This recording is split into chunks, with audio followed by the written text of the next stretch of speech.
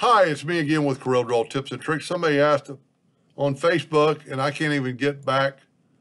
I'm going to try to find it and send them the video. But if you hit P and put this in the center of the page, but they don't want it in the center of the page, they want it in the center of the page from up to down, but they want it here. Two ways you could do it.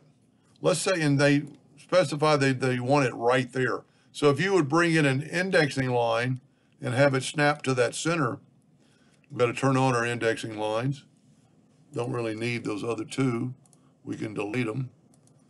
But we can hit P and put in the center of the page while holding down the control button.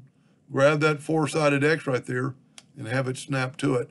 That is in the center of the page, up and down, and where you wanted it. Now the next one, the other way, just to show in case that never worked, take two-point lines and have it, and if you have snap to page on, you could bring that line and snap it to it. Now my page is 28 inches. I could change my nudge factor to 28 inches, and I can make a duplicate of this line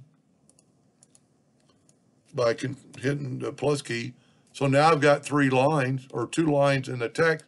I can select those two, open up, let me close it, go to Windows, Dockers, Align and Distribute, and pick this one right here where it's between the centers.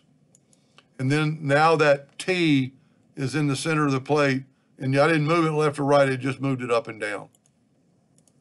Anyway, I hope that answered their question.